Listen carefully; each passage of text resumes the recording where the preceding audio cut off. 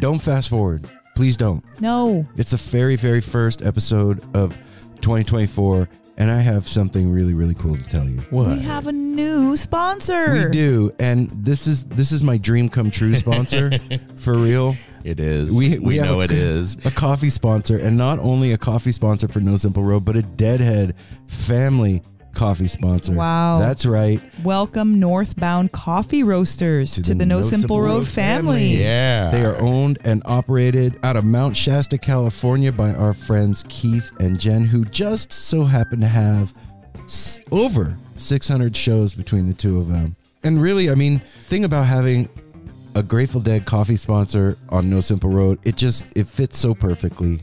And meeting them and tasting their coffee was the thing that sold me. Talking to Keith on the phone was amazing. I felt like I had met a long lost brother. But before I ever met Keith, I tasted the coffee that comes from Northbound, and I was completely blown away. I was like, this is the coffee we need to have as a sponsor for No Simple Road.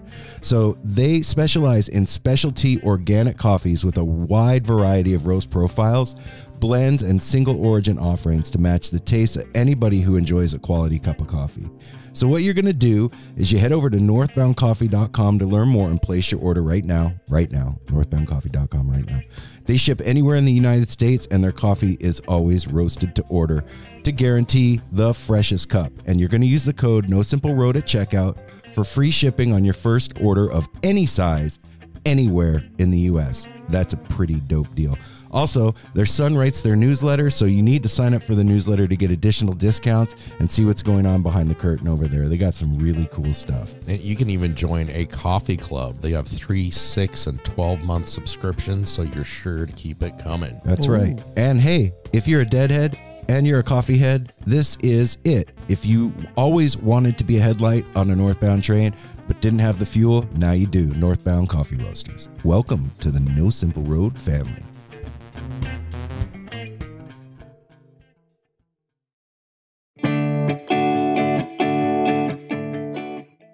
One of our favorite sponsors is back with us, Sunset Lake CBD. Yeah. If you're looking for CBD that actually does what CBD is supposed to do, look no further than our friends over at Sunset Lake. Let me break it down. Break it down, Mel. They're sustainably farmed, meaning they avoid pesticides and use sustainable farming practices to preserve the land for future generations. 1. 2, farm to table. They ship the CBD products straight from their door in Vermont directly to your door wherever you're at. Now that's cool. And third party tested. They test everything with the third party to ensure quality, dosage, and safety. You got to go over and check out sunsetlakecbd.com. They have so many products. Break it down for them, Apple. Well, they've got some new stuff going on. Like they always had pre-rolls, but now they got really cool packaging for it. And you can get CBD pre-roll flights of all their flavors. You can get the heavy hitter flight that also throws in some of their Keef blunts. They have a new CBD recovery body lotion. I'm excited about that. Mm-hmm. And what was the other? The other one with arnica. The extra strength muscle rub, 3,000 milligram with 5% lidocaine. So look, lidocaine. If you're sore, this is the stuff you want to rub on your body to make those aches and pains go away. They even have CBD infused coffee, so you can have coffee without the little jitter that you get from caffeine, and you have it in the morning and you start your day off right. Your body feels lubricated. You're going to sleep good. Yeah, and also they have, if you kind of forget to reorder, they've got subscriptions. And they're giving the No Simple Road family 20% off. 20% off. Put in the promo code NSR20 when you're checking out at sunsetlakecbd.com. You're going to get 20% off your entire order. NSR20. And don't forget those cute little gummy bears. That's right. sunsetlakecbd.com. One of our favorite sponsors is back. No Simple Road. Yeah, here we go.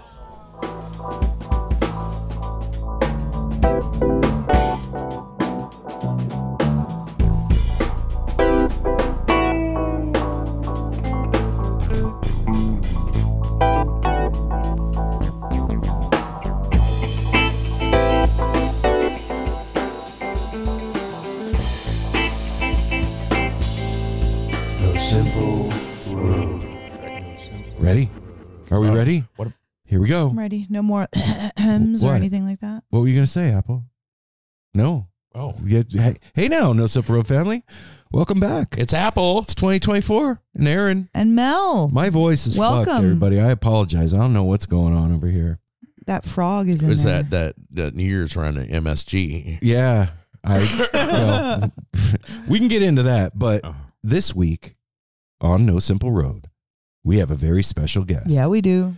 The one, the only, Caleb Lee Hutchinson. That's Woo! right. Caleb Lee Hutchinson. You may know Caleb. him from such things as American Idol and The Voice and Southern Galactic. his new album, Southern Galactic, that is out now everywhere on all the streaming platforms that you're going to go listen to when we're done with this episode, or you're going to pause it right now and go listen to it. And then you're going to come back to the episode and you'll be like, holy shit, this is Caleb Lee Hutchinson. Man, does he have a voice? He's got a lot to say. He's got a voice that is like butter, like deep butter. And he's deep. He is a deep cat. Yeah. And this is another one of those No Simple Road episodes where we went a lot deeper than I would have thought we were going to, especially just talking to somebody for the very first time. We get into some mental health stuff. But Caleb is no stranger to talking because he also has a podcast called the Green Couch Podcast. That is true. And so he's into that. He's into those long-winded conversations. it's like hitting a home run when you're doing a podcast and you interview somebody that is not like when you're interviewing a musician, but they also have a podcast because they know how to talk on a show. Familiar. They're not giving you like, yeah, it was cool answers. Yeah. And you'll hear it here. Like this gets deep. And thanks again, Caleb, for sharing your story Truly. And going deep with us. You guys are going to hear this. And it's very cool that he shares this experience for a lot of people out there that this will mean a lot to.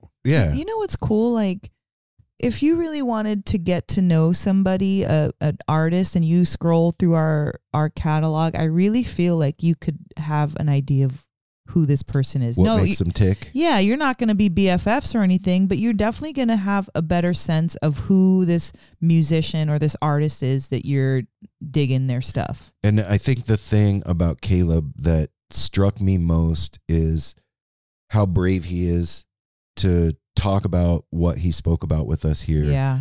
And to just bring it out into the light with no bullshit behind it. Just opened right up. Candid.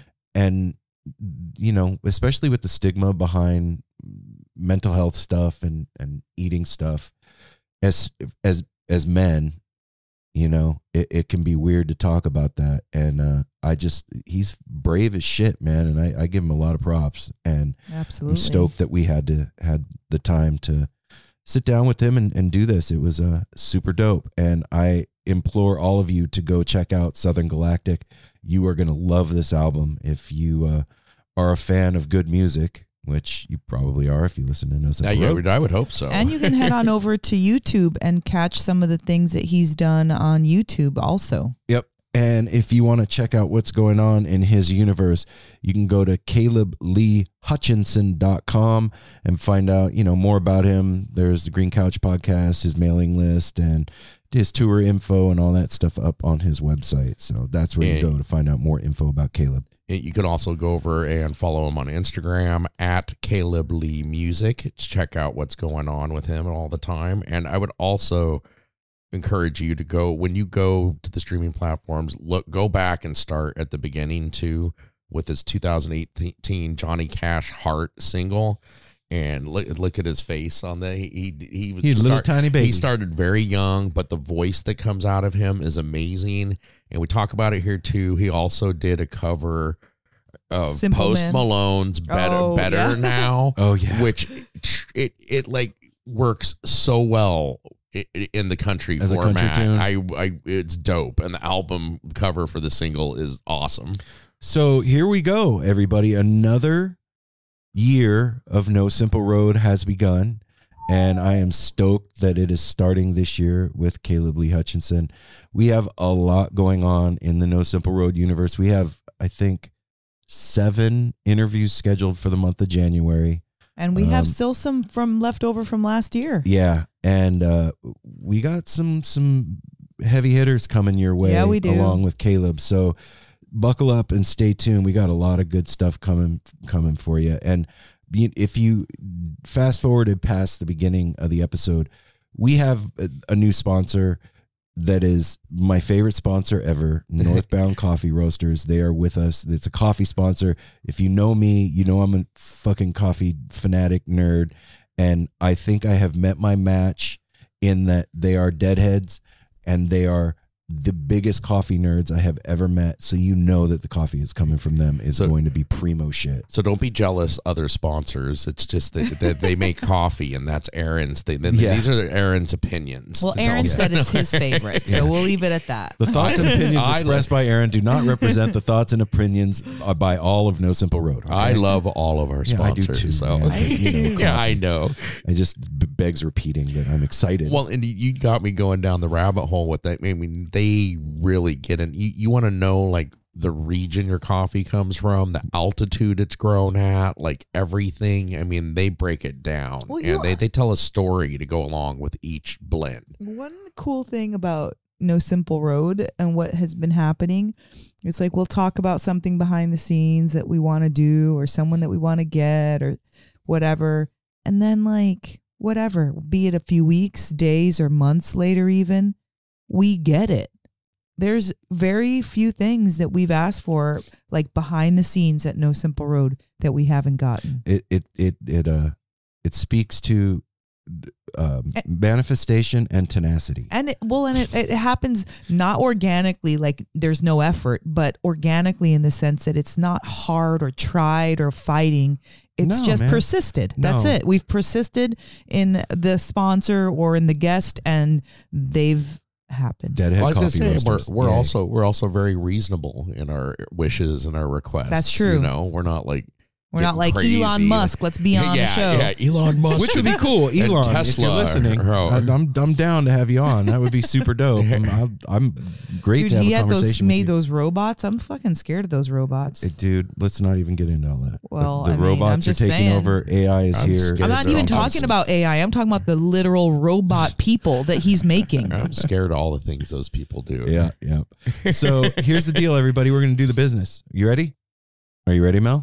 I'm ready. Are you sure? I'm ready for the business. Okay. I'm going to give you the business apple. Give me the business. Give me the business. No, just kidding. Go to nosimpleroad.com and sign up for our newsletter. Get yourself some No Simple Road merch, a tarot reading by Mel and I. Find out what's going on in our world. We have a calendar of events. Mel and I we're going to see Mo. We're going to be at the Mo show here in a few weeks. Okay. Mel and I will be in Mexico for the fish in February. And we got a few other things coming up on the calendar. Daniel Donato at Cosmic Country is going to be playing here. We're going to that show. So if you want to come hang out with the No Simple Road crew, you'll know where we're going to be. You can go to, let's see, help me out. Patreon.com/No Simple Road. That is how you can support us. What do we got going over on Patreon? Puts gas in the tank and keeps the bus going. I'm doing weed reviews. I'm doing cinematic adventures, posting when we go to shows. I like those. Yeah, those are fun. I just did one today. I did another card of the day. Pulling either a tarot or an oracle card and doing a little explanation for the family. We got Andrew Sachs of Some Saxy Art pulling the dopest jams from around the jam band world for you. And then we have Connor. Connor is hooking up these Grateful Dead deep cuts. And Jerry Garcia band dope stuff. So there's a lot going on, and you can join for free to see what's going on. So go to patreon.com/No Simple Road now. And then also, I was just going to say on Patreon, like if you're on there and you're checking out, especially if you're new and there's something that you would like to hear about us or see us do or something, throw it out there and see what we can do. Yeah. That's a good idea. We're accommodating. We're amenable. Yeah. We'll do stuff. Because I like doing the cinematic adventures, but not everybody is as into movies as me, and I am kind of strange in my picks sometimes. Dude, what was that movie you had us watch the other day, part of? Beau is Afraid. Don't anybody go watch this. Phoenix. Well, unless you like weird shit. And we never finished it, so it could have turned out good. It didn't. I have not finished it yet, but I've talked to a couple of people who have. It's one of those ones that are like, if you stick through the whole thing, then you kind of get it, and it has a message and stuff, but it's almost 3 hours, and it's nerve-wracking. I gotta say, it hurt my brain. It was terrifying. Anyway, here's the deal.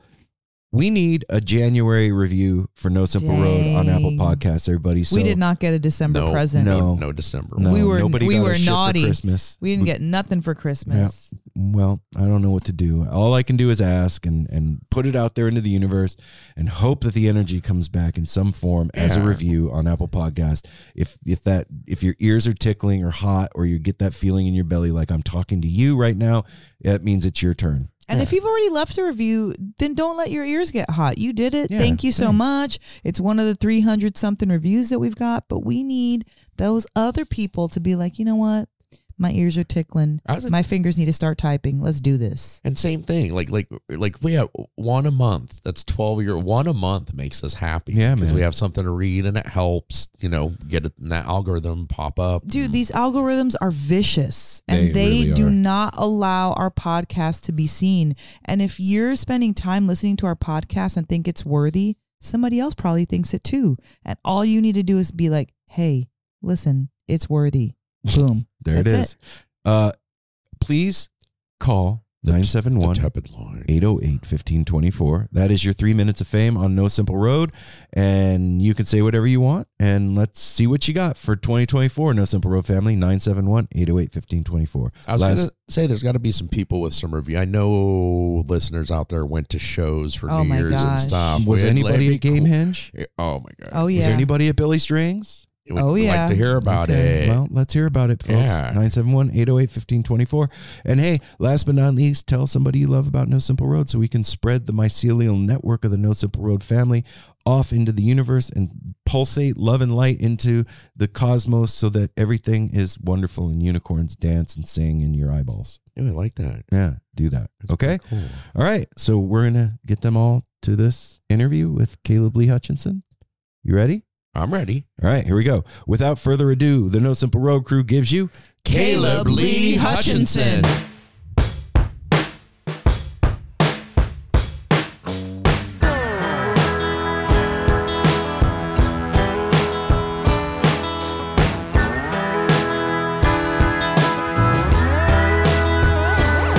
You earned a PhD in hurting me. You skipped over skin deep and straight to third degree. I'm on a long list of things you burned. Like your cigarettes or your apple pie, or the tire slinging gravel pulling out the drive. I'm on a long list of things you burned. I'm gonna light a little fire myself tonight. We see a cloud of smoke from the county line. I got a long list of things to burn. And them old pictures will be ash in the sky when I take a match to all your things. Our old mattress will still be getting hot tonight with a little bit of gasoline. You can't blame me, baby, yeah, you did it first. I got a long list of things to burn.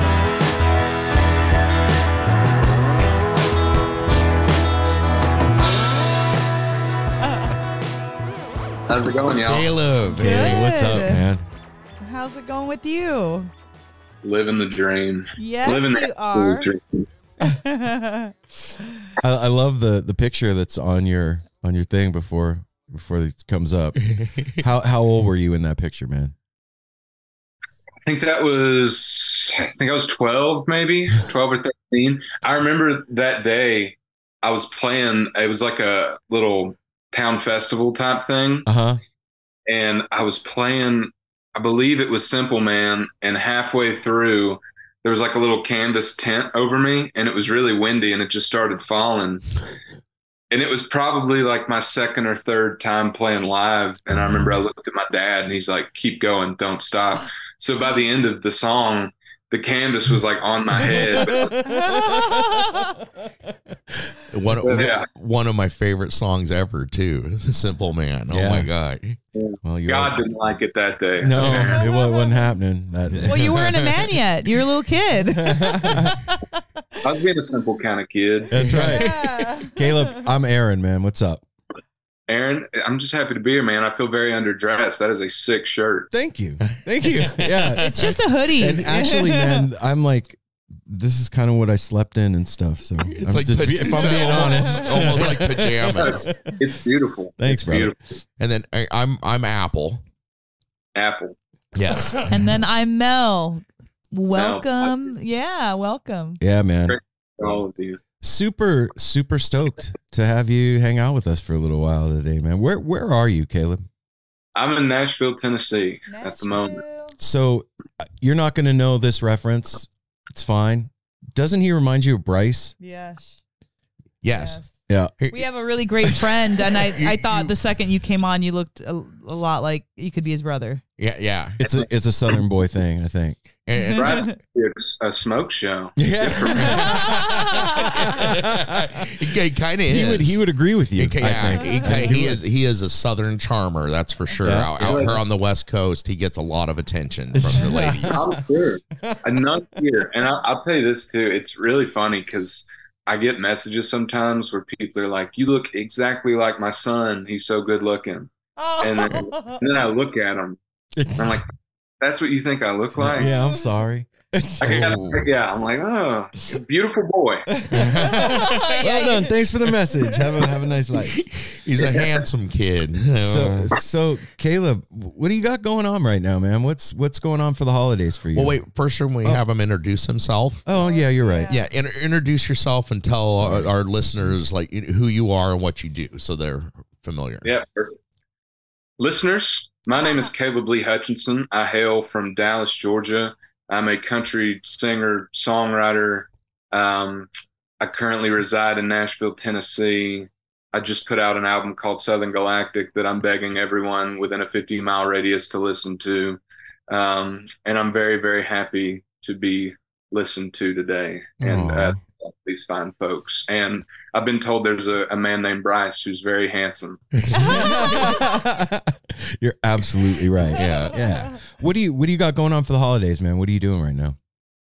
Man, it is right now I've made the mistake of wanting to like keep working and writing towards the end of the year. So I'm doing quite a few bouncing back and forths from Georgia to here.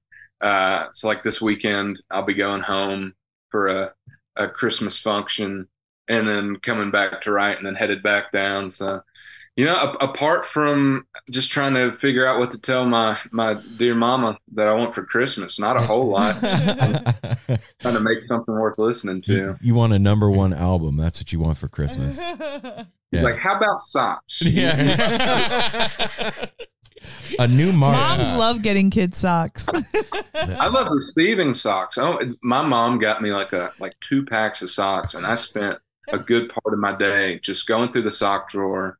It really, I can't tell you how much better I felt afterwards. Yes, get rid of those holy ones, the stretched out ones, mismatched ones. Bang, you're out. I know that this is super rad for everybody listening, but when you put on a new pair of socks and then put on your shoes, it feels like you got new shoes, right? It's like one of it feels like you're a new person. Yeah, kind of just a full new identity. Yeah, you're beforehand, but better, right? Get more of a strut and everything. Like, I got new socks. So, Caleb, you said you started playing fairly young. That was like one of the first times. Tell us about like the inspiration behind you starting to play or wanting to play even. It's that time after the holidays when there's just nothing going on. There's no more holidays. Some people call this time of the year the doldrums. I've heard it called that before. Oh, yeah? Is that where that could? Yeah. The doldrums. The doldrums. Well, here's the deal. You don't have to be doldrummed out. No. Our sponsor, Melt Premium Mushroom Chocolates, has the cure for the doldrums. Yeah, it does. Head over to @meltmushrooms on Instagram and hook yourself up with a nice chocolate bar or 2 or 4 or 10. 9 different flavors. Try that pretzel milk chocolate one. I know, right? And hey, 4 grams of their sacred mushroom blend in every bar, plus other adaptogens and mushrooms in there. And each bar is organic, and they even have vegan options. It's pretty dope. They're so damn good. The peanut butter, mint, and the coffee. Well, I could just name all 9 of them. Yeah, just name all 9. They're all my favorite. So here's the deal. You're going to go shoot them a DM @meltmushrooms, MELTMUSHROOMS. They are going to send you their menu. You're going to tell them that No Simple Road sent you, and then you guys are going to figure out what's going to happen after that. It's a whole thing. So go over and check out @meltmushrooms on Instagram. A cure for the doldrums. Yeah, it's weird because I never had like another dream, even as a little kid. Really? I always just wanted to play music. I don't come from like a musical family or anything, but just kind of as soon as I saw it, as soon as I had consciousness enough to understand what I was seeing, I was like, oh, I want to do that. People can do that forever. And I started singing when I was like 8. I think I did my first singing in front of an audience thing when I was 8. I had a great uncle, God rest his soul, who was a huge music nerd and is a big part of why I now am one. And he like set up a PA system and like built a little stage in his basement for me. Aww. So I just spent like years just down there singing to my aunt every weekend. Oh, wow. And then, I started playing guitar when I was 11. And like a month after I started playing guitar, I started playing live. And it's always been my whole thing. So I'm very one-dimensional in that aspect. No other dream. 1 month after you got a guitar, you were capable enough to do it? Yeah, I played Jealous Guy by John Lennon at I think it was my 6th grade. We didn't have a talent show because it would hurt kids' feelings if they didn't win. Right. So we had a showcase. Okay. It was like a month after I first picked up a guitar. I played Jealous Guy, and then I played a Nirvana song for this girl while she sang that same night. Yeah, you did. I was early into it. What? I saw your post about 45 minutes ago now on Instagram of you Nirvana Sunday messing around. Played it for Aaron. I was like, Aaron, check this out. And he was like, holy shit, you sounded good, man. So Caleb, do you remember who it was that got you sprung on music? Did you see something on TV, or did your parents take you to like a concert, or what was that thing that was like, oh my God, I could do this? I think it really starts with a karaoke machine. When I think I was like 4 or 5, my granny got us a karaoke machine for Christmas, and we had a Johnny Cash CD and a Jesse McCartney CD at the time. He was blowing up. And so I just sat and sang along to the karaoke tracks. And I think that was kind of the moment where I was like, I'm a singer. This is what I do. Yeah. And when I'll start there. How lucky. I'm curious too. When did you have the baritone voice at 8 years old, or when did that come into your life? No Simple Road's longest running sponsor, Shop Tour Bus, is hard at work fulfilling the needs of lot lizards and deadheads everywhere with the coolest Grateful Dead inspired merch ever on the planet in the history of things. We say that they're our longest running sponsor, but we've been doing the show for 6 years. Yeah. And that's been 5 years of consistent sponsorship. Yep. And I just want to say thank you to Shop Tour Bus. They come out with these beautiful designs. They're supporting the community, and they always have something going on. This is a real, live, Grateful Dead, family-run business. It is just a few people over there at Shop Tour Bus pumping out designs and creating these shirts themselves. And when they send them to you, they come with all kinds of extras, and you may even get a Grateful Dead bootleg in your order. A bootleg, and these are the comfiest shirts. Our collection, my collection, has grown over the years, and we had the pleasure of meeting the crew last year. Yes, we did. When they came to the house, which is one of our highlights of 2023. Absolutely. So go to shoptourbus.com or at shoptourbus on Instagram. You'll see what we're talking about. Order yourself something. If you want to put a special note in the comments when you're checking out, they can hook that up for whoever you're sending it to. If you're sending it to yourself, just say, hey, I love me, and do that. And then put in the promo code No Simple Road, and you're going to get free shipping from our friends and family over at Shop Tour Bus, shoptourbus.com. No, initially my dream was my dad is a super old school country fan and then classic rock, and my mom was a big 80s hair metal kind of girl, and so they were both kind of fighting to see who the cool parent would be when it came to showing me new music. Mm-hmm. I got really into Guns N' Roses. That was the first band. Yes. That was my favorite, Caleb. That was so my favorite. My mom gave me Appetite for Destruction, and I learned the whole thing front to back and just tried to sing like Axl Rose. And then somewhere around that like 10, 11 range, I was like, it's not gonna work. Yeah, the voice drops. Yeah, my dreams of being the biggest Guns N' Roses cover band at the time, I thought it would be called Bullets and Thorns. That died. Yeah, Wow. I like that. I can see it. I can totally see it. So Yeah, I kind of look like Axl now. right, a little bit. Do you feel like learning the guitar was easy for you? Yeah, I think so. Well, it's interesting because my dad could play a few chords, like G, C, and D, and he would always try to show it to me. But I think just because he was my dad, I was just like, like Totally. I saw him play stuff, and I was like, how do you make it sound real good though? And look, I love and adore my father, but like he would tell you, he's not going to play the guitar for you and convince you to want to be like him. You know what I mean? That's fair. I was sitting, my aunt and uncle moved when I was like 8 years old or so, and lived like 10, 15 minutes away from us. And they had neighbors who would have like pickings, is what we called them, where 15 people would come and sit in a circle in the living room and play guitar. And I got to be friends with the kid that lived there. And so we'd go over there and just, play Xbox or whatever, or go run around the woods and nearly die.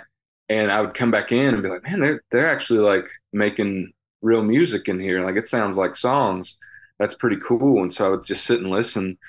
And then eventually there was a guy who played, Robbie Houston, still a good friend of mine. And I was like, is it easy to do that? And he's like, it could be. So he's like, here, put your fingers here. That's an E. And it was Folsom Prison. And I remember just being like, how do you do the bump, bump, bump, bump, bump, bump, bump, bump? And he showed it to me, and I was like, oh, that's super easy. That's like hardly nothing. And I was like, man, maybe it's not as hard as I think it is. So but also I just had no other hobbies. So as soon as I got the first bit of like, this is what it's like to play a song, I just was like, okay, I know these chords, and I would just get on the internet and look up songs and just learn them all day. So I've pretty much done that from then till now. Did you at any point do like training, like, go to school or get a teacher or anything like that? No. I found the best teacher was playing with people who were a lot better than me. Wow. Yep. I've heard that. I was never scared of being like, wait a second, how'd you do that? And, trying to just steal from them. That's a really open way to be. Yeah, like, man. Because also performing at a young age, were you worried or scared or nervous or like anything back then, like performing? I think I've really romanticized it because I was like kind of a heavyset kid and wasn't like super confident. But I was like, oh, if I just get on stage, I will be Mick Jagger. So it became like my place to get to, have fun and not worry about all that stuff. So I honestly felt much more comfortable playing music in front of people than like talking to them. So this is you're born to do this, for sure. Your thing, man. And then listening to you, well, for better or worse, I think for better, for sure. What I'm hoping. I was going to bring you kind of touched on it right there too, being like a heavy set kid. I saw that about like you went through quite a transformation in losing like 80 something pounds. Yeah, I lost 140 pounds in a year. Say what? Wow. Holy cow. 320 to 180, and the bulk of which I did on national TV, which is really good for the human brain. Oh, yeah. Really, I'll bet that was amazing for your self-esteem and all that. Yeah. Yeah, Dude. It was really cool. It was cool for me to figure out what my worth was, Wow. Which, of course, is how I look. So yeah, no shit, right? But I got that messaging in quick. That's like... That's like literally losing an entire part of yourself. Being. I found a lot of them. Don't worry. Most of them's back. Not all of them. Some of them. Yeah, you return. But wait a minute. On national TV, was it? American Idol. Oh, on American Idol. Yeah. Yeah. So, Wow. so tell, since Mel doesn't know the story. Yeah, I don't know the story. Because it started with The Voice, right? Yeah. Okay. Yeah, so I was just desperate to become a like singer, and there was no kind of scene where I was growing up, no sort of like musicians around me that were everyone I knew who played music just kind of did it for fun. Mm-hmm. So pretty early on, I told my dad I wanted to do this, and I was, playing at Mexican restaurants and bars if they let me in, and all kinds of stuff. And then, yeah, The Voice, I think I was 15 when that started, and I was just like, I don't need to be in a high school, Daddy. I need to be in Hollywood. Like I'm made for this.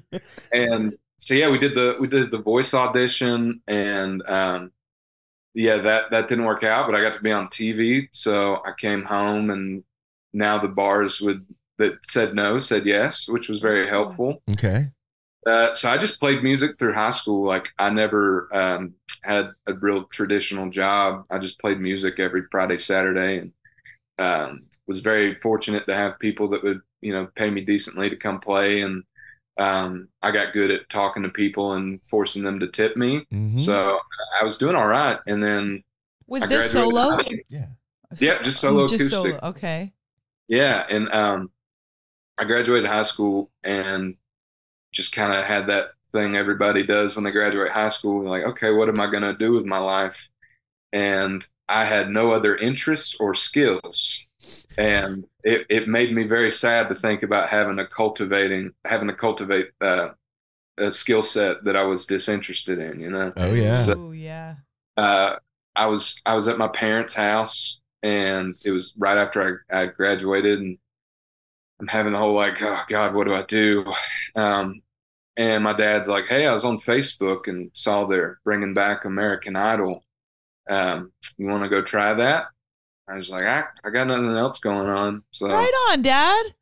yeah. It was, and honestly, like my hope in the beginning was strictly just, if I can meet some people that are like me and are wanting to move to Nashville or wanting to, kind of make those next steps, and maybe I can just find a group of people to do it with, or, find somebody that knows something I don't. And yeah, ended up going much further than I had anticipated. Pretty damn far, man. Runner up, right? I got every bit of TV time I could. So job well done. Hell yeah, man. Congratulations. Dang. And you happen to meet the love of your life as well? Well, we thought that. Yeah, well, that was an idea that we had. Okay. That was a love in my life, for sure. Okay. All right. Fair enough. I have since amicably parted ways with peace and love and gratitude. Good. Well, that's the best way to do it, right? But I want to hear more about this journey on that show and like what it did for you, like, growing, because that's like right after high school, you said? Yeah, immediately after. So like that's not a lot of time to like, I don't know. I don't even want to say experience in life, but like, yeah, you're going right from high school, jumping right into something that's pretty hardcore. No, it's true. I've ruined my developmental years for sure. It was strange. Like I auditioned when I was 18, and then that, went through that, and then went out to Hollywood by myself, and it was very spooky and weird for me to just be in that environment. It's a weird place, man. Yeah, it's a very strange area, especially, I learned how to hide an accent really quick because I learned people looked at me like I couldn't speak English. Oh my gosh. If I dropped too many y'all.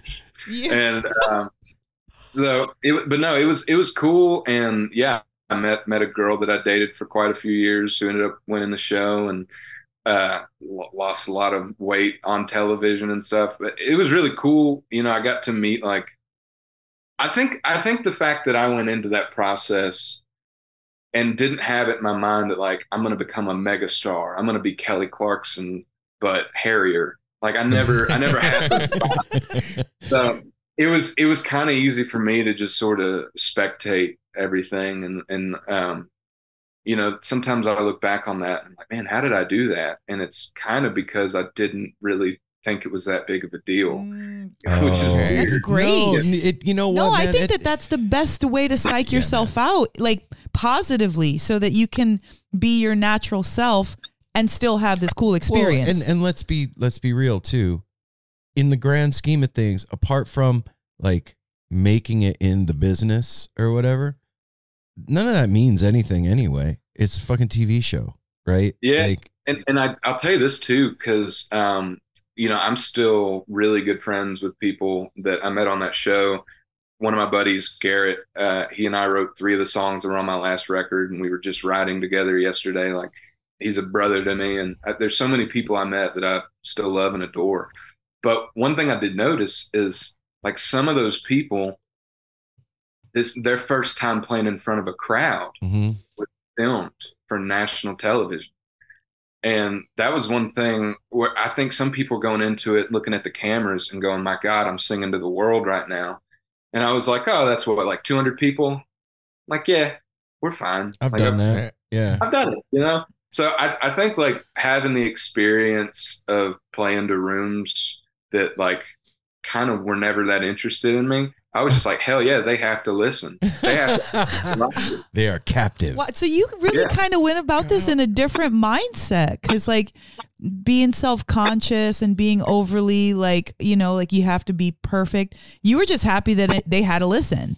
So it like kind of cuts that like, you know, confidence thing out, and you can just do your thing. Like that's a really great way to learn, actually. Yeah, I think the whole, because, you know, whenever the Idol thing's brought up, one of the big questions is like, well, what's the best thing you got from it? Like, what was the coolest thing you learned? And like, ultimately I just don't really, to a point, I don't really care what anyone thinks. Like, obviously I want people to like what I do, and it, you know, that's awesome. But like, first and foremost, if I'm not happy with it, then I would hate for people to love something that I didn't love, you know? So that's true. I think that's the big takeaway for me. Can you imagine those artists that are working for a label or whatever, and the label's like changing what they're putting out, and they don't dig it, and then that thing becomes the hit, and then they've got to sing that song they hate forever. Man, I've met people who like don't like the thing they're known for. Oh, and that, but I mean, granted, they make a lot more money than me, but they're figuring it out. But at what cost? Yeah, I get to eat my ramen with integrity. That's right. So do we, Caleb. So yeah, my soul. That's right. I love you know that. what? Good on you for having that attitude, because, you know, Aaron and I, our daughter lives in LA, and she's part of that entertainment world, not singing. Well, yeah, she is. But she went it in a different way. She's a model and an actress, and she also sings and stuff like that. But, you know, it's hard to be, like you said, you learned how to get rid of that accent real quick. It really teaches you how to like pin up and tuck here and on your own without them even telling you, because you just see what the standard is. So you're trying to fit in, but you going there with a little bit of experience behind your back, even at 18, gave you an edge that maybe you didn't realize at the time, but in hindsight really keeps you together as a person after all that's done, you know? Yeah, I think so. I mean, you know, it's been a big learning curve, and I think, you know, further into the process and stuff, it definitely got easier to kind of get psyched out about it and start thinking about it. And, you know, like I'd never received negative comments or positive comments for that matter, but like it's really strange to go from like, I can do whatever I want on the stage and nobody really gives a shit. Mm-hmm. And then next thing I know, all my comments are like, oh, of course he's still here in Trump's America. And I'm just like, what happened? Like, what did I do? Like, yeah. Oh my God. This is the place we're going to make the stand at American Idol. Okay. Got it. Yeah. Yeah. With your white skin and your guitar. We've never seen that before. And I'm like, I didn't ask for this, dude. Oh my God. This is how I came. So, gosh, that's crazy. It got crazy. And then after the show too, like I said, I lost quite a bit of weight, and I don't shy away from saying I did it in a very unhealthy way. I wanted to ask about this. Yeah. Yeah. I'm very, very lucky. because I ended up getting like pretty ill. And what'd you do? So wait, this was not prompted by the show. This was your own, like. This was prompted by my first breakup. So was this like cocaine and black coffee? No cocaine. I've been told by trusted family members if I do coke, I'll like it too much. Don't do it. Yeah, good job. Good for listening. That's good family. Caleb, good job. How'd you pull this off? I want to start off with a disclaimer that this is bad and my health suffered. Okay. But I was still in high school and dated a girl through high school. She was like my first girlfriend, you know, and it's a small town. So I'm like, we're going to get married for sure because we have to. And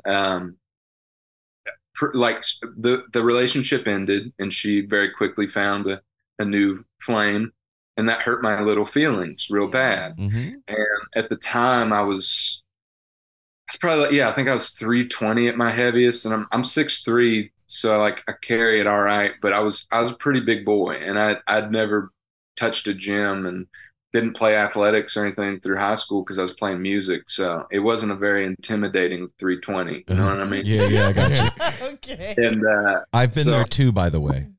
Yeah, of course, we all have. Yeah. And I started talking to this girl who went to the gym, and she was like, you should go to the gym with me. And I'd never been to like a commercial gym. So went with her, and I quit talking to the girl, but I stayed at the gym. And essentially, and again, I don't advise this, I started eating about 500 calories a day and would do 2 hours of cardio on the treadmill. So I would wake up, go to the gym, walk for an hour on an incline, come home. Usually like 2 eggs is what I'd eat. Then I'd have a granola bar for lunch, go back to the gym that night, and then have an apple afterwards. And that was pretty much my routine.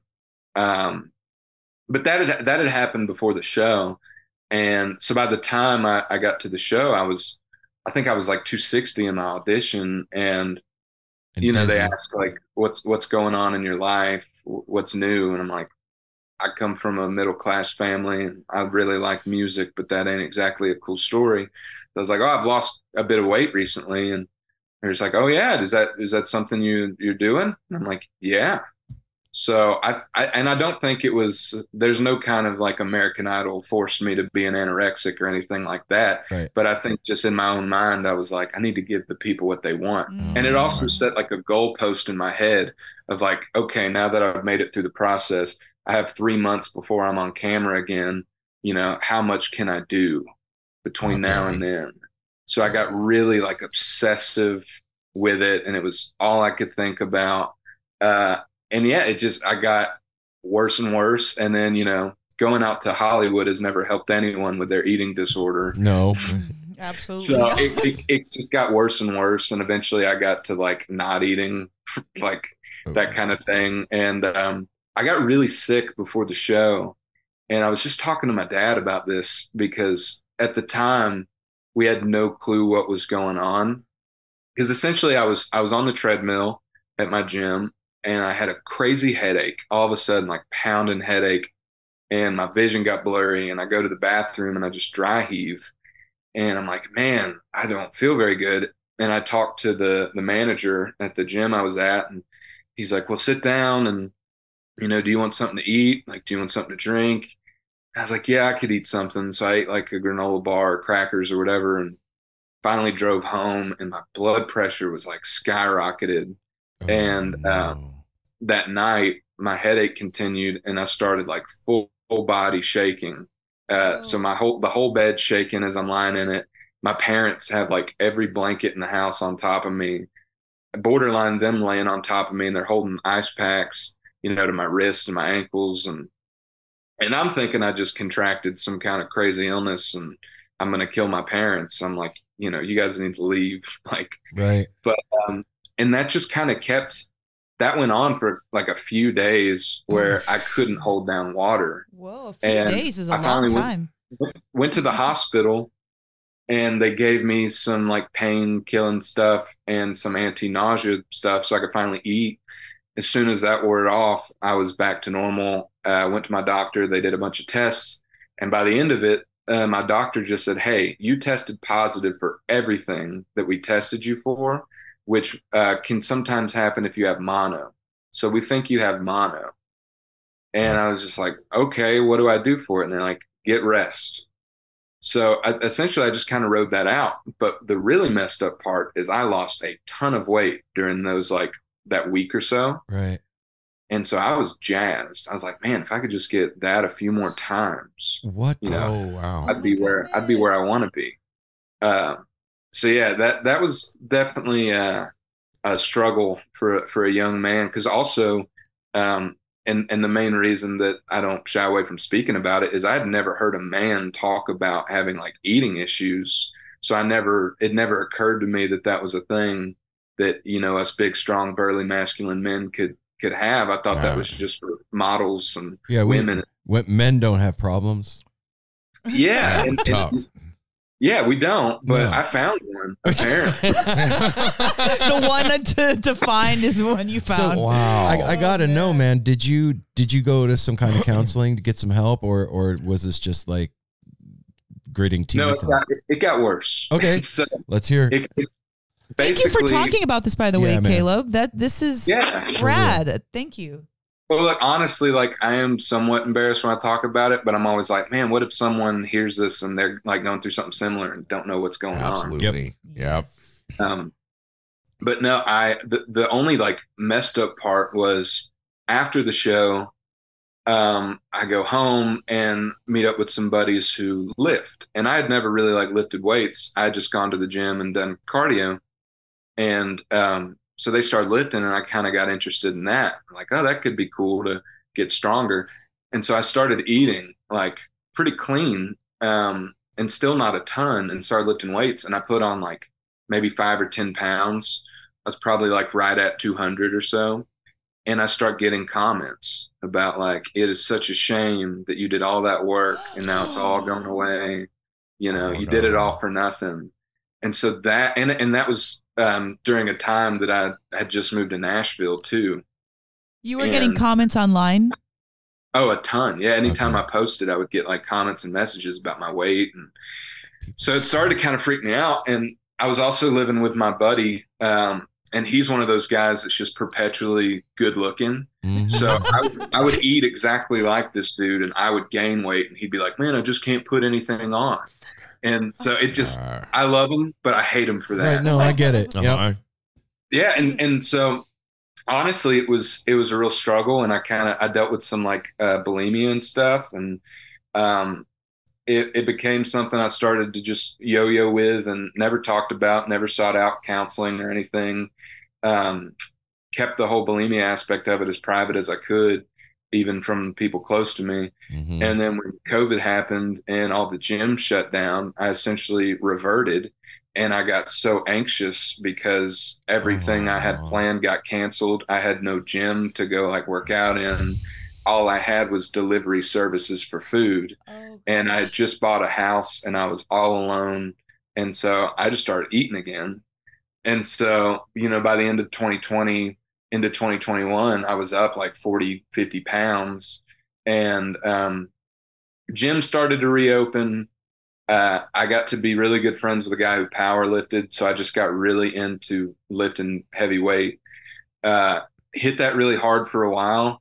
Got some pretty good numbers. And then I was like, I'm going to hurt myself if I try to become some mega lifter. Like, this isn't what I'm doing with my life. Why am I going to tear a pec? Yeah. I'm trying to write songs. Right. Can't even pick up my guitar. Yeah, exactly.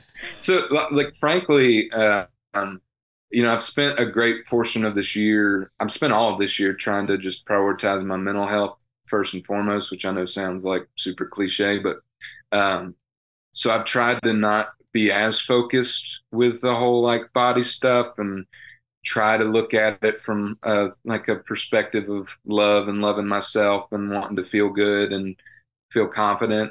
So it's still something I wrestle with, but I'd like to think I've made some headway. And it's so hard. It's so hard, man. Wow. I've dealt with it my whole life too, man. Like, not eating disorders, but like being heavy and getting picked on in school and just all of it, losing weight, gaining weight. And I came from a family. My mom was a trapeze artist. She was in the travel with Ringling Brothers and Barnum and Bailey Circus, and worked at Circus in Vegas for a long time. And you had to be like completely in shape to do that job, like for real, like athlete level. And so if you were the least bit heavy in that family, you were called out, and it was a problem. And it's tough, man. It's tough to get past the idea that what you look like isn't what you're worth.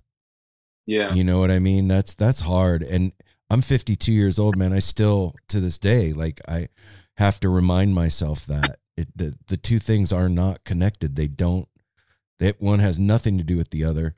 It's what it comes down to at the end of the day is, how do I treat the people around me, and do I love myself? Those are the two things that really matter. And it's hard though. And well, and also like in how you feel, because I know a lot of it is like you were saying, is like literally weight based, like, you know, more or less, but like you weren't feeling good, you know. That's a really good part to focus on post, you know, all that stuff is like your barometer, like, how am I feeling? Like, yeah. Well, and it was trippy for me too, because, you know, I grew up heavy and was heavy all my life, and I was an athletic kid, but I was always just like a bigger boy. Right. And I think I always had it in my mind, you know, looking at like these rock stars, that if I could just get skinny, you know, that's my best self. And what sucked is I got down to dangerously skinny and hated how I looked just as much as I hated when I was obese. And so like, there was never a payoff. And that was what was so sick and twisted about it, is there wasn't like a spot I could get to where I was like, this is good. It was always horrible. I always felt horrible about how I looked, and obviously like how I physically felt. And so I think I also just kind of got fatigued with it too. Just like, man, what's the point? Like, this sucks. It does. I'm glad you're doing all right now, yeah, man. Congratulations for pulling out. I mean, your family is super supportive, I would imagine, of the whole thing. Yeah. Yeah. It's funny. It's one of those things once I kind of realized, and also this is something I didn't really even realize until like 2 years ago. It was after I had put some weight back on that I was like, oh, I had an eating disorder. Is that what that's called? Oh. And I had no clue. And like, I talked to my mom about it, and she had confided that she had dealt with it before and that kind of thing. And like I was talking, you know, I think my life is 10 times better than my parents' lives were, because I have excellent parents. So even like my dad, because my dad's just like the manliest man in the world to me, especially. Never seen him break. And I remember talking to him about it, and I was like, have you ever dealt with anything like that? He's like, no, I don't think so. He's like, well, it was that summer I didn't really eat, so I could be skinnier. It's like, I think it stunted my growth, but other than that, I don't think so. No, I never had any problems other than making myself shorter from not eating. Yeah. Like now you're 5'11". You could have been 6 foot. But. Look, Caleb, kudos to you for talking about it, because I mean, I don't want to tell my mom's business, but she'd be okay with me saying it. Like, I grew up with hearing her puking all the time. It was just normal.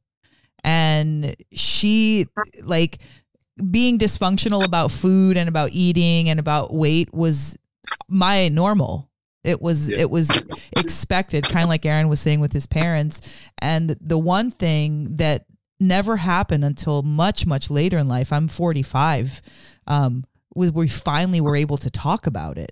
Like, she never talked about that at all. So like, your kids seeing you like doing that, like smelling it, like trying to understand what is even happening. Like, my mom did do the coffee method. It was like coffee and cigarettes, you know?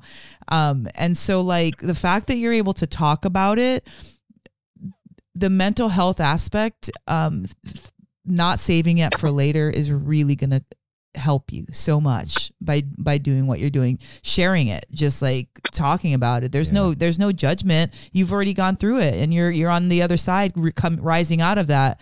So for you to share that is a really, it's important, because you're in the industry where that matters to everybody. Well, and I think, I think the lie of the world around us right now is that everybody's okay. You look on social media and everybody's smiling and having a steak and on vacation, and that's how people live. No, man, we all are struggling, going through shit, And it also means a lot. Like Mel, we're very thanking you for being so honest. We pride ourselves in, we're going on 7 years of doing our podcast. We are brutally honest it would have been for years about our health, our struggles. And like you said, if this helps somebody, and that's what we've learned every time we do something where you kind of feel like, shit, should I have shared that? Like, man, I'm sharing a lot of detail. We always get positive feedback from somebody that it helped. And for you to do this on, our platform and stuff, thank you so much, brother. That means a lot to us and our listeners. One thing that I wonder, Caleb, is the discomfort that you felt inside yourself and the pain that you were dealing with and are dealing with, just period. Do you think that has been has infused itself into the way that you write music? What's up, everybody? If you're like me and you're trying to do better for yourself and what you eat in this new year, I have something really cool for you. Factor's delicious, ready-to-eat meals make eating better every day way easier. Wherever tomorrow takes you, be ready with pre-prepared, chef-crafted, and dietitian-approved meals delivered right to your door. You're going to have over 35 different options a week to choose from, including keto, calorie smart, vegan, and veggie, and more. And there's even more to enjoy with over 55 nutrition-packed add-ons that help make your weekly meal planning even more delicious. What are you waiting for? Sign up and save. They've done all the math. Factor is less expensive than takeout, and every meal is dietitian approved to be nutritious and delicious. So here's what you got to do. Head to factormeals.com/NoSimpleRoad50 and use the code NoSimpleRoad50 to get 50% off your first box and 2 free wellness shots per box while subscription is active. That's code NoSimpleRoad50 at factormeals.com. Take all the guesswork out of trying to do the right thing for your body. Fuel up easy and fast. Go check out Factor. Yeah, it's interesting. And thank y'all for that. You're welcome, man. I think in the spirit of vulnerability, I'll tell you, it's a year and some change ago, I kind of hit my lowest point I'd been at. Mm-hmm. And so almost a year ago exactly, I started kind of investing in my mental health. Okay. I was very dismissive of like therapy and sitting around talking about feelings. What's that going to do? Like, go out there and be better. Like, why do you want to sit and talk about bad stuff? Like, you're just going to stay in a cycle of being a loser. That was my thought. And then finally I got to a point where like, I had no interest in anything. And it was very, very rough. And I decided to make efforts to try to enjoy life for once. And, and essentially like I had the realization that I had just spent my whole life for whatever reason really truly hating myself in like the realest sense of the word. Like I have been passionately picking apart myself and rooting against myself and dismissing myself my whole life, and like just wasn't my own friend, and kind of had the realization first off of like, why? Yeah. I don't think I'm a bad person. I like how I treat people. There's a lot of things about me I like. So why do I like hate this dude? Right. And I would also like never treat my enemies the way I was treating myself. And so I think having that realization and further in that pathway and trying to understand all of that has been incredibly liberating with like my art and with writing and music. And this record we just made was kind of birthed out of that whole period. And it was the most fun I've ever had making music and writing music. And I think it was because I was able to tap in to the motive of just wanting to have a good time with music and make something that I myself would be proud of, doing it for me truly for the first time. Had no thoughts of will people like this or anything. Just I get one life and then I'm dead, and then it's up to you what you want to think goes on after. Yeah. So am I really going to spend it worrying about what all these imaginary people think, these hypothetical people? So to answer your question in an overly long-winded answer, I love it. It's been incredibly helpful. Yeah, I feel like I'm kind of just now living and just now starting to actually make things. Right on. The best, not all of it, but some of the best art comes through folks that have been through hell. You know what I mean? Not all of it. Some people live a great life and make beautiful art. I'm not saying you have to go through shit to be a good artist, but yeah, a good portion of it comes through the struggle and understanding that life is a gift and you only get one, like you just said. And look, man, let's be honest. You've been blessed, Caleb, with some talent. Yeah, you really are. I mean, we haven't talked about that part yet. We're getting there. Yeah, we're working that way. You've been blessed with some talent, and like to not share that with people in a really like honest and full way is not fair, because you've been given a gift. So when you get given a gift, your job is to share that, right? And it's tough though, man. Like, I know that feeling of like looking in the mirror and not liking who you see, and it goes much deeper than weight, right? And what you said about I wouldn't treat my worst enemy like that, like the self-talk that goes on. I a while back I was like, wow, the way I speak to myself in my head, I wouldn't speak to somebody that I fucking hated like that. How dare I do that to me? Like, yeah. And so finding the way through and out the other side of that, and then just being conscious that it's there, that it's a thing, and catching myself when it goes down has been a game changer, and it's helped in every aspect of my life, and I'm sure you can attest to the same thing. And the album that you made, dude, I don't want to be all gushy and weird, but it's amazing, dude. It's really, really amazing work. And I asked you the question because I can hear the connection now. It now that I've heard a little bit of your story, the music makes a lot more sense. Thank you. Yeah.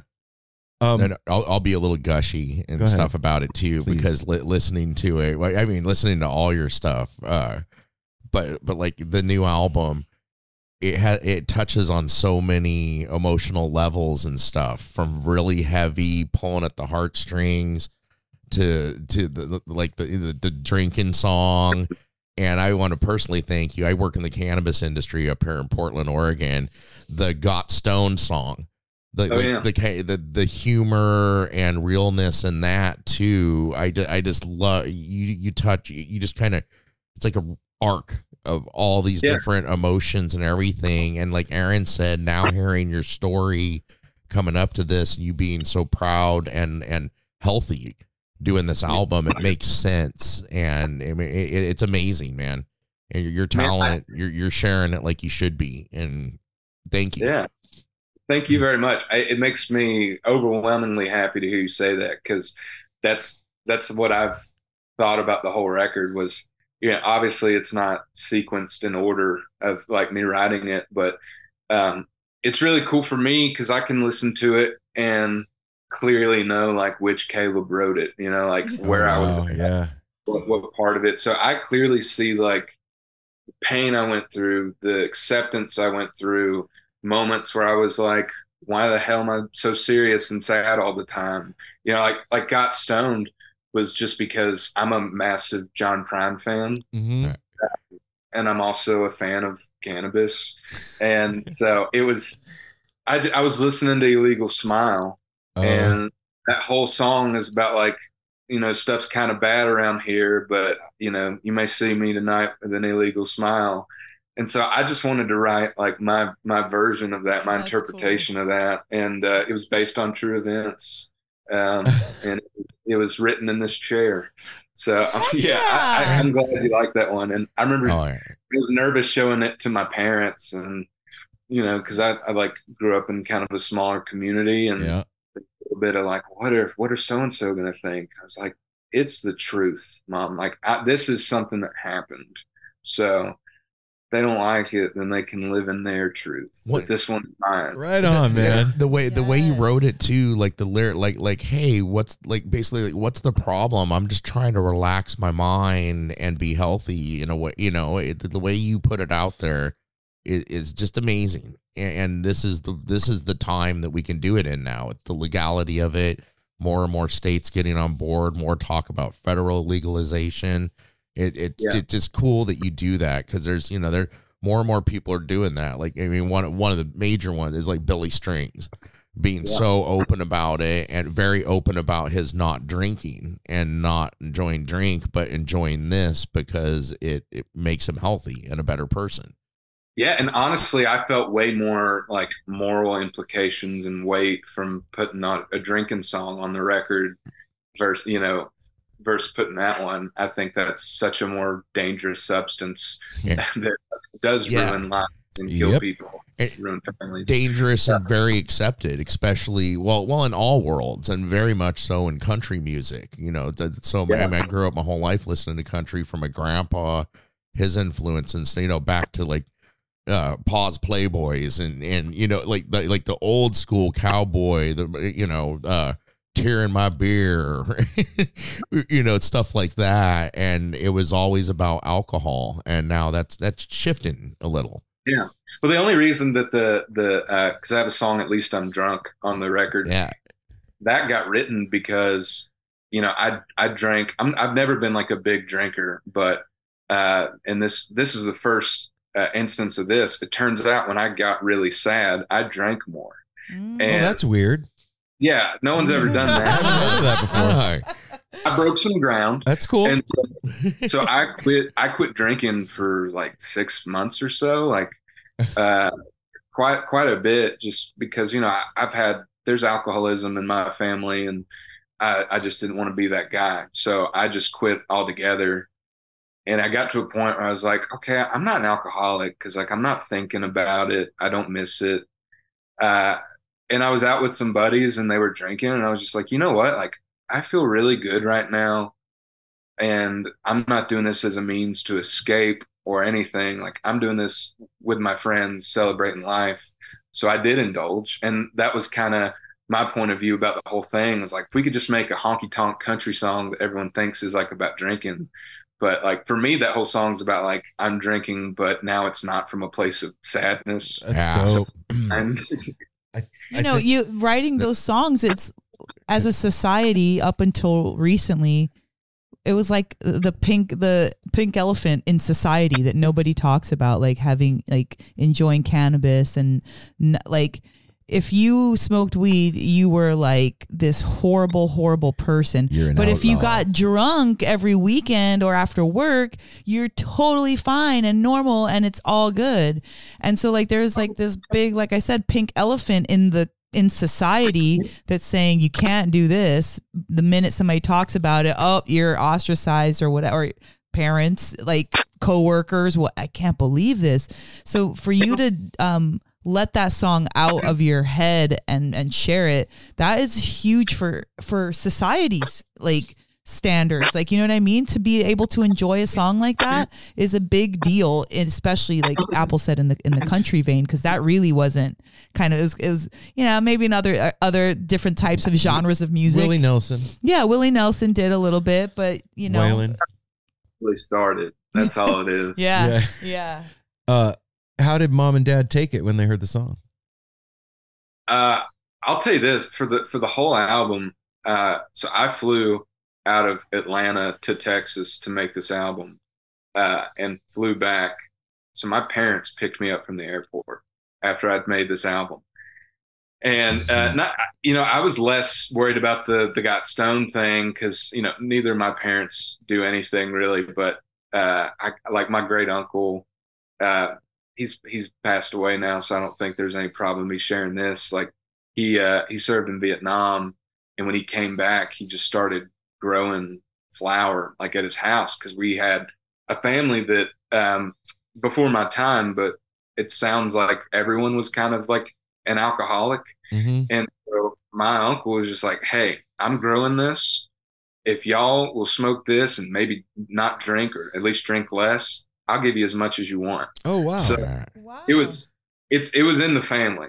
So I was less nervous about got stoned versus like, like Silverado, there's like sexual implications and stuff. Yeah. And I was like, man, I'm a little nervous showing this to my mommy. Like she thinks understandably sweet boy, And so, but I remember I'm sitting in the back seat. My dad's driving. My mom's up here. And I was like, all right, I'm going to play this for y'all because literally if it wasn't for you, this wouldn't be happening. Mm-hmm. And also my dad's like an old school country fan. So there's like a lot of weird stuff going on in this record that isn't traditional. And so I'm like, they may hate this. So I hit play and I'm just like kind of sitting nervously and I play the whole thing.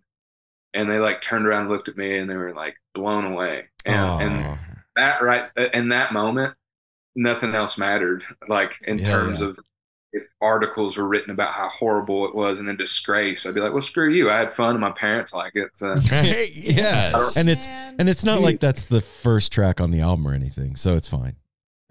Yeah. Exactly. I really my favorite track on the album is Things to Burn. Oh, thank you. That one hit home for me, man. I have a history of burning things there you go. And bridges. Yeah. Yeah, I almost called the album Music for Arsonists. But, that's a good title. Holy shit. I want to hear about that short movie that you did. That was such a cool, first of all, dope concept. So cool. And like, just the music was amazing. That album. Like the whole, from beginning to finish, from when I started watching it on YouTube to the very end, I was really impressed and just kind of like, whoa, like I want to hear like the background and the horror part, like all of it. It just seemed like a fun idea executed perfectly. Yeah, it's funny because I love that video. It was really cool getting to do it. We did it for like practically nothing. I'm one of my best, the best things about my life is the people I have in it, and I'm surrounded by people who are far more talented than me and are so gracious with their time. So, but the flip side of that is that was kind of during the beginning of like my kind of dark time. Mm-hmm. Okay. And so essentially it was just me going, I need to do something. I need to do something creative. I need to do something to occupy my time. Yeah. And so some of those songs were written beforehand, but some of them were written like during the midst of it. Like there's a song Freedom off of it that's like one of the sadder things I've ever written. And I remember, ironically enough, I was talking to my old pastor about it because I called him during it. And he was a clinical psychologist before he became a pastor. And wow. So he can offer a wide thing of knowledge. Yeah. Mm-hmm.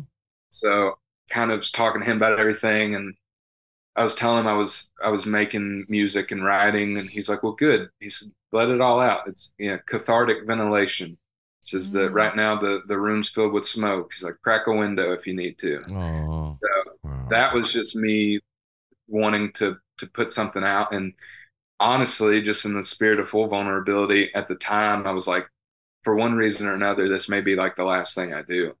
And so I just forced myself into having something to think about and do artistically as a means to kind of escape where I was at.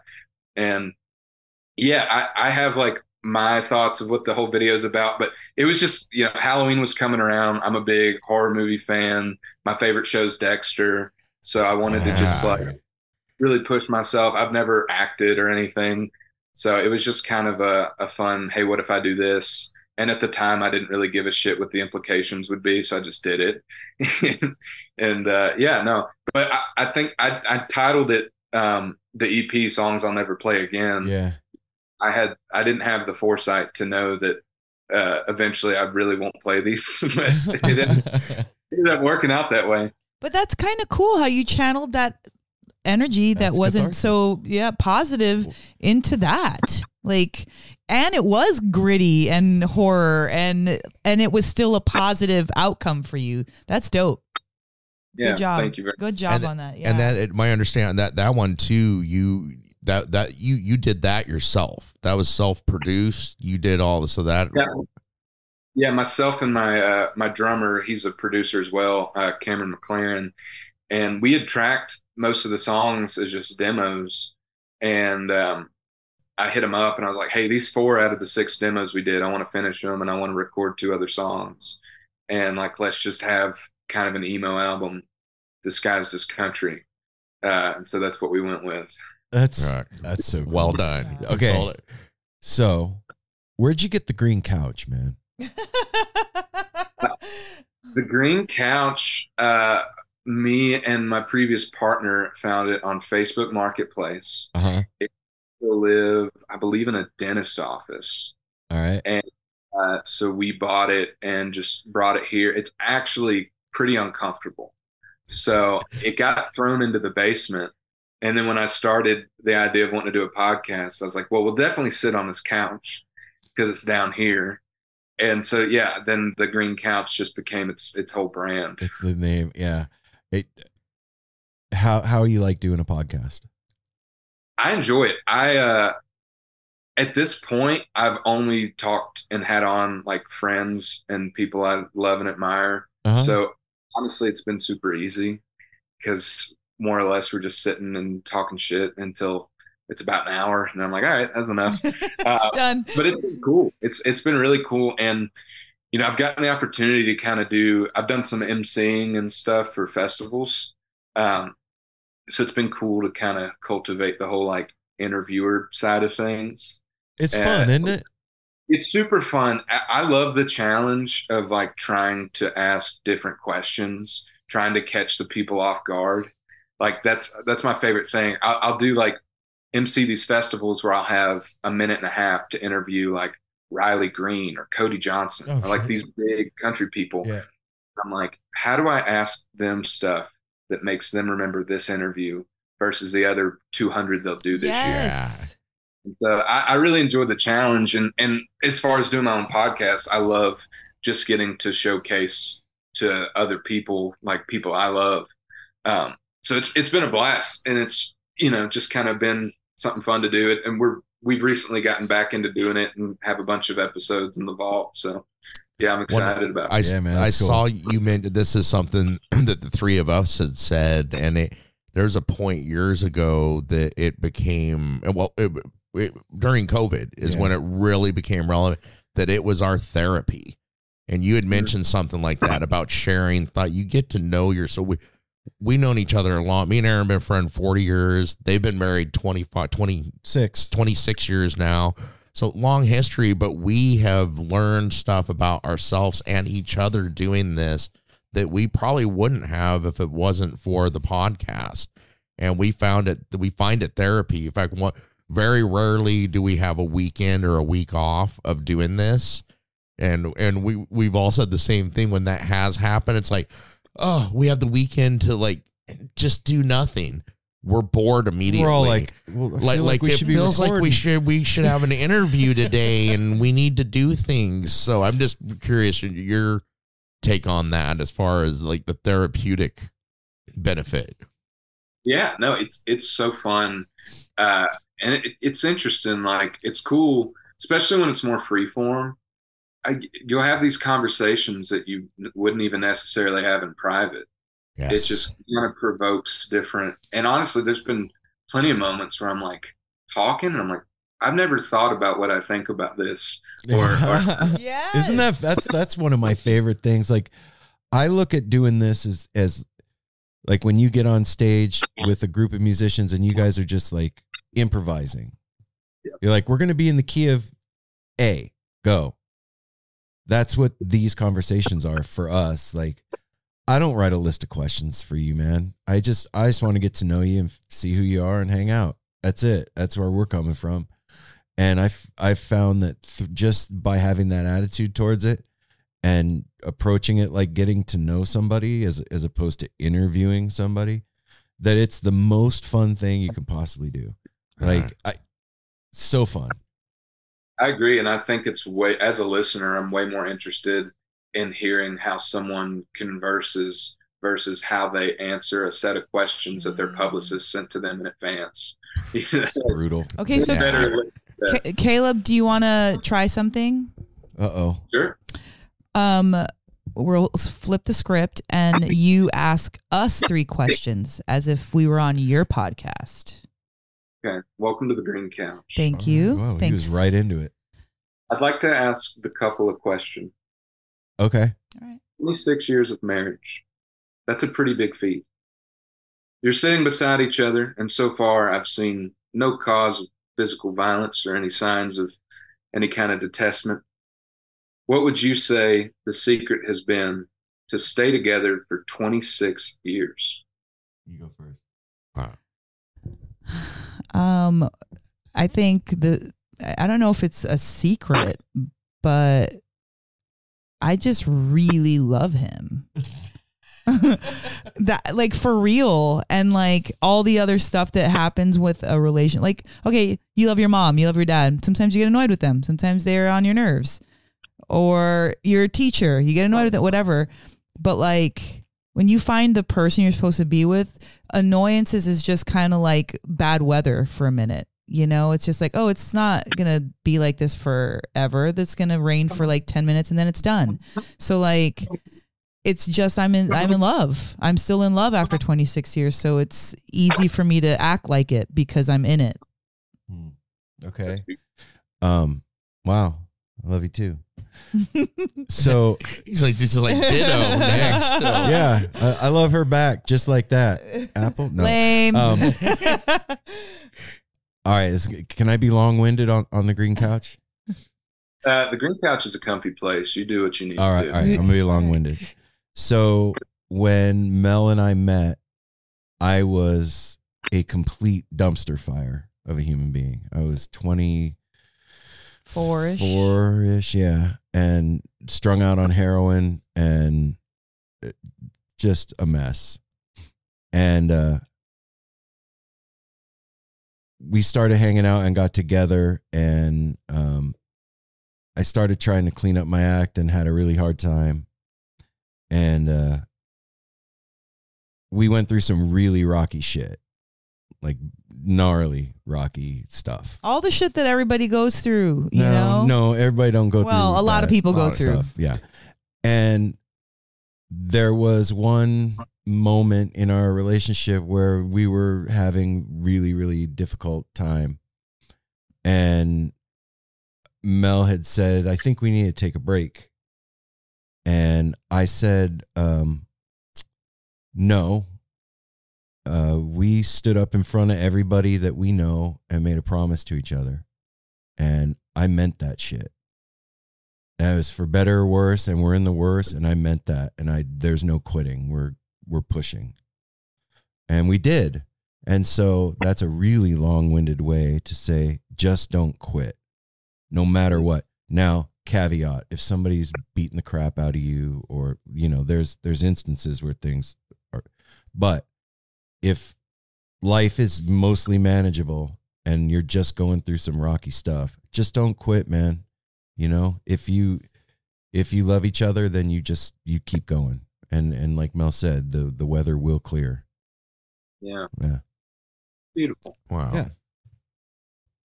Apple, in the spirit of deep, dark, Oh shit. really deep questions, and forgive me for not knowing the lore. The name Apple, where does that come from? Is that Good question. Well, Apple. Besides his rosy cheeks. yeah, or my big red head, you know, the redness in my complexion. Apple. I get it. Apple is my last name. Okay. It's my full name is James Michael Apple. Apple has become my name in third grade. I was in a classroom with 4 Jameses. Jimmy, James. So the teacher was like, "You're James, you're Jimmy, you're Jim." Well, you ran out of there unless she's going to call me Seamus or something. So she was like, you have a unique name, and it's so she's like, "I'm going to call you Apple," and it stuck ever since then. And then this story, some people know it. Apple actually is French, comes from appel, Appel. My grandfather, who is actually my dad's adoptive father, his name was Appel, and that got switched when he was in World War II, like on all like official records and everything, and just left it that way because it was more American. It fit in more. I mean, apple, like apple pie, yeah, what's baseball. more American than that? Yeah, so that's where that comes from. It's a French name, Appel, that got switched up, and it's served me very well my whole life.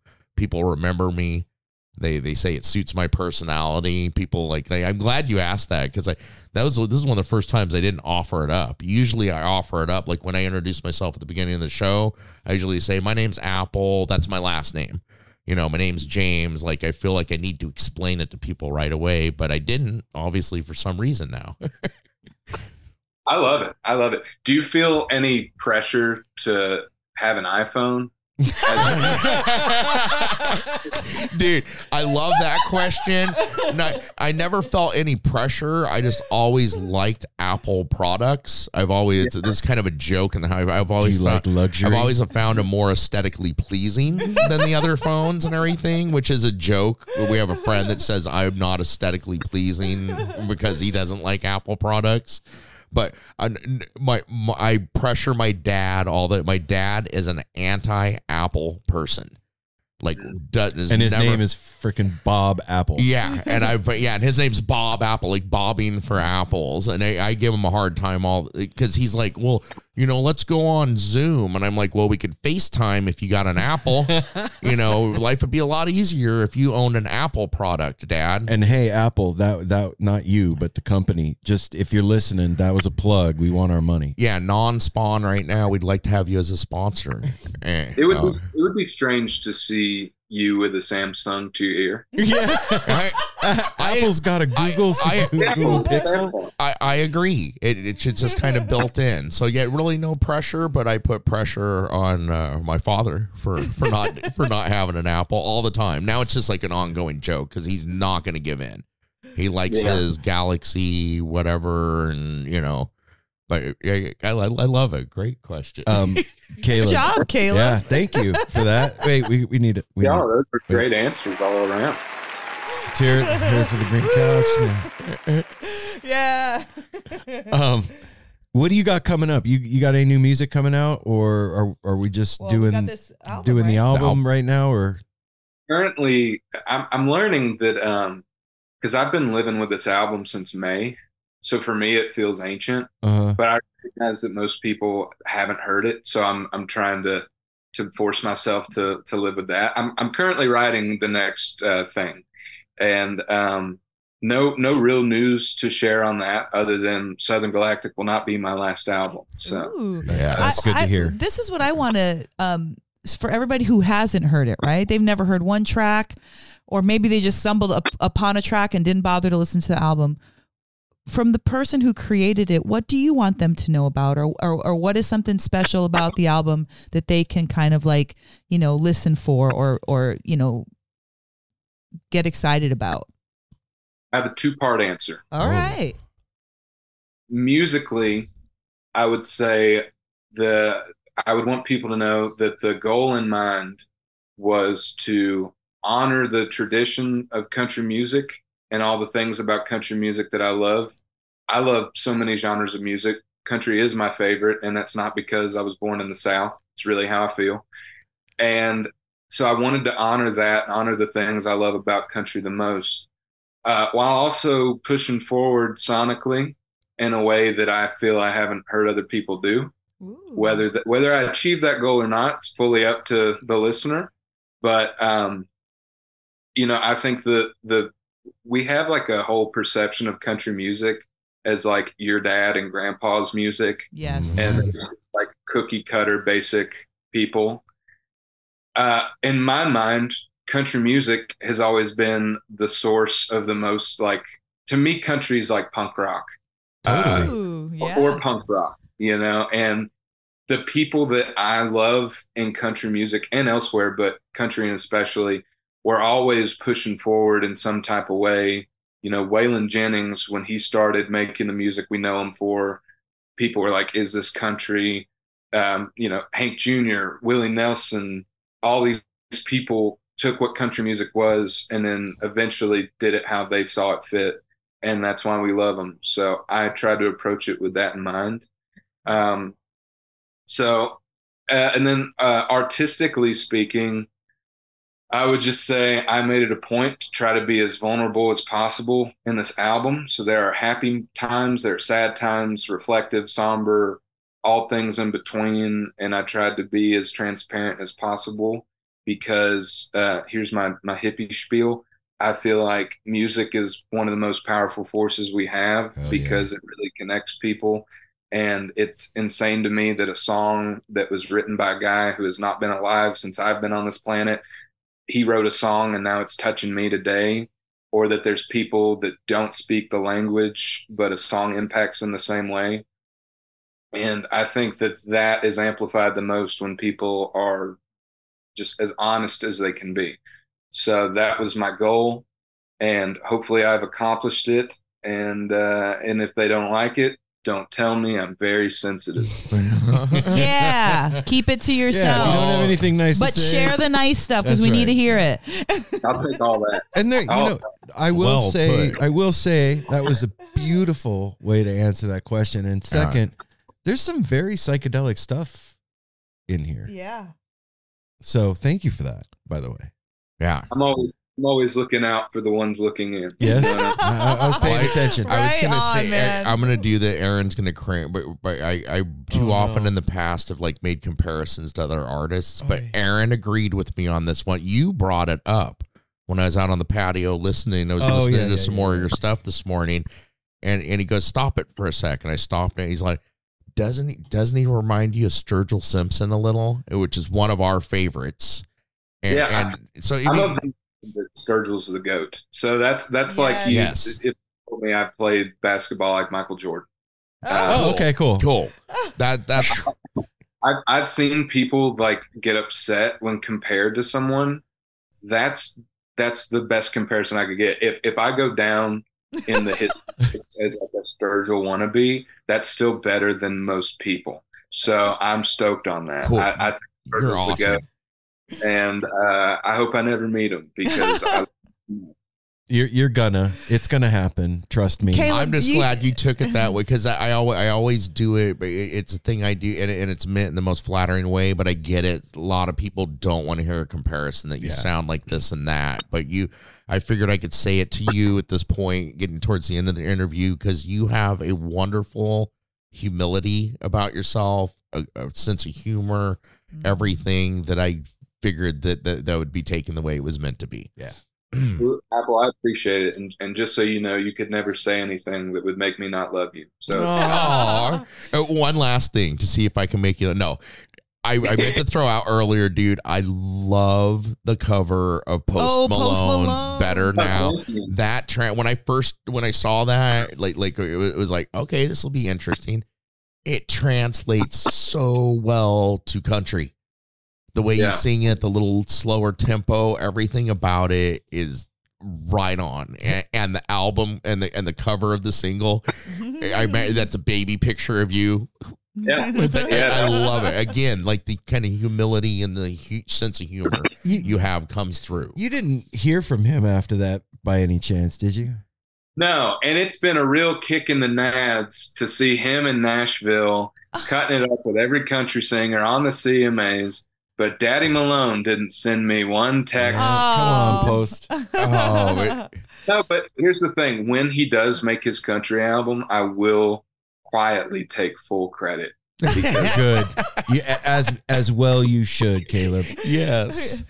Caleb, man, you stand on your own 2 feet for sure. Yeah. You really, it doesn't matter how many people are before you or after you. You've got your own name, man, and you've got your own style, and I really dig it. We dig it. And thank you for sharing it, and more than your music, thanks for sharing yourself, like for real. Like I think that's my favorite part of what we do is, yeah, we get to talk to these awesome artists and stuff, but like we get to understand your mind a little bit more and hear that the heart of what we're dancing and clapping and jiving to. So thank you for all of it, man, for going through your shit and being willing to talk about it openly.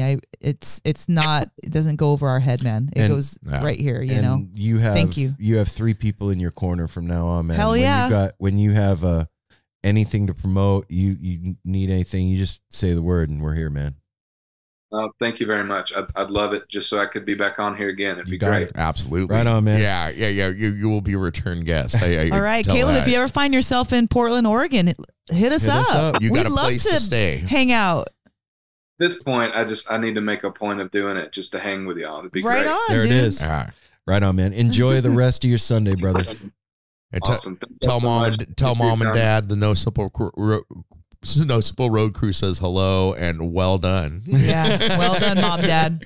Take care, right brother. on, Talk to you soon. Peace. Aww. Dope human being. What? Yeah. Did you see his sweet little eyes?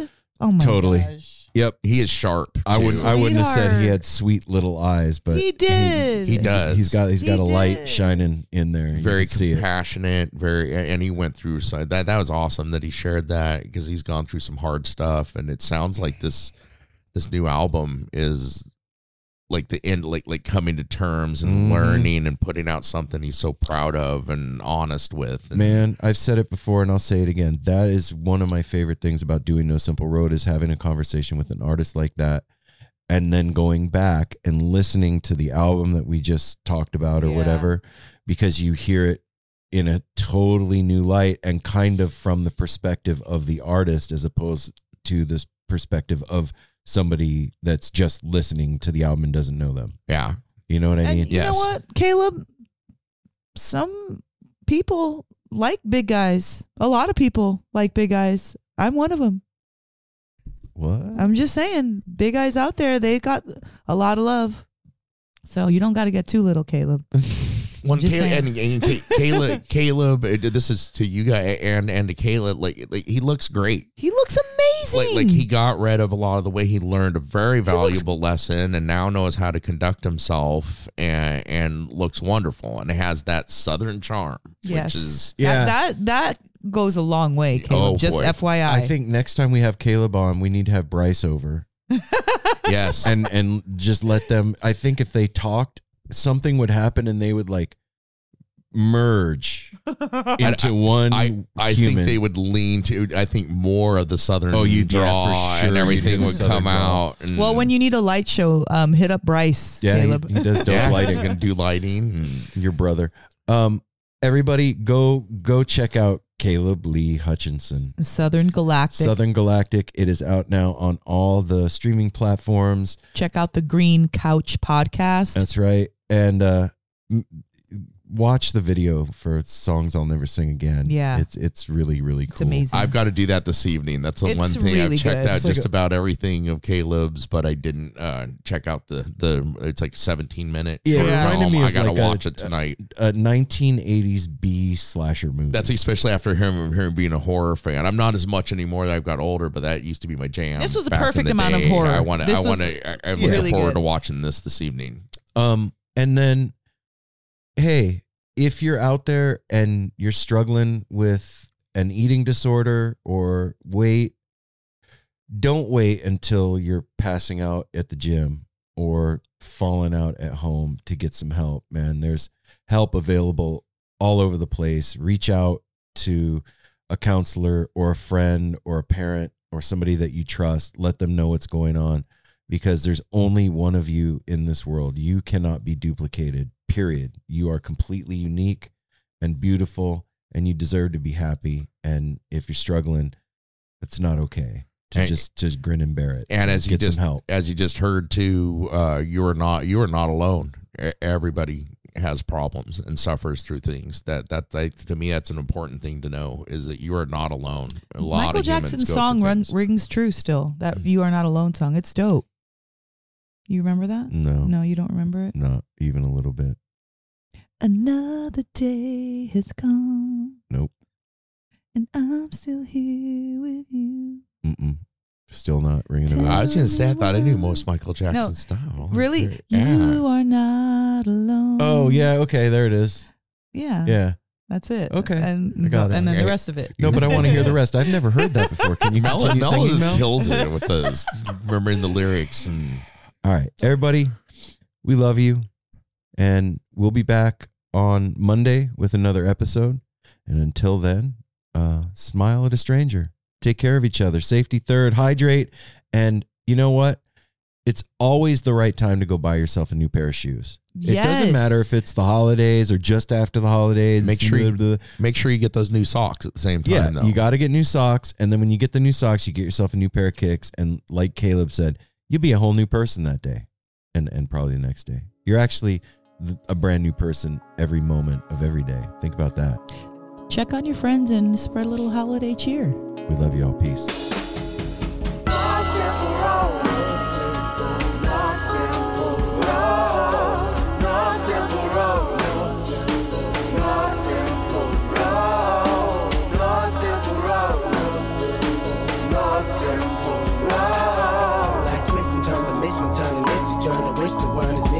But it's a burden. Family needs has been deferred, and hell means been the earth, and alchemy can bring the birth, the melody of a new born.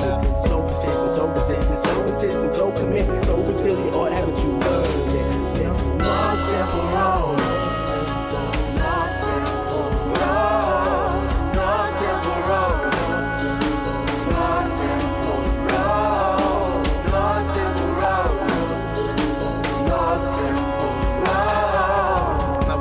Shattered as I focus through the spot in the corner that is still intact.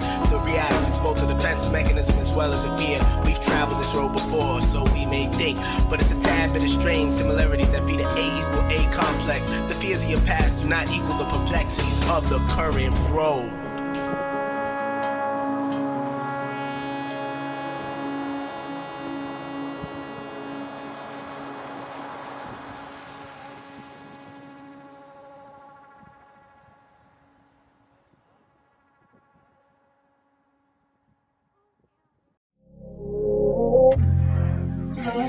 This is the story of Whitney Houston. This is the story of Kurt Cobain. Of George Michael, of Otis Redding, of Amy Winehouse, of Michael Hutchins, Bob Marley. This is the story of Prince. It's a new podcast series about how they died, why they died, and why we're still talking about them so long after. It's like nothing you've ever heard before. It's storytelling. But it's more than that, because rock stars, they tell us how we feel. They change our mood. They change the clothes we wear, the people we hang out with, the way we remember things. It's them who give us those ludicrous moments, the ones where you're jumping around, singing your heart out, feeling understood. And it's those moments we'll help you remember, the ones you're thinking about right now. That feeling. That feeling. It's coming soon from Crowd Network. Just search for Death of a Rock Star on your podcast app. And subscribe now.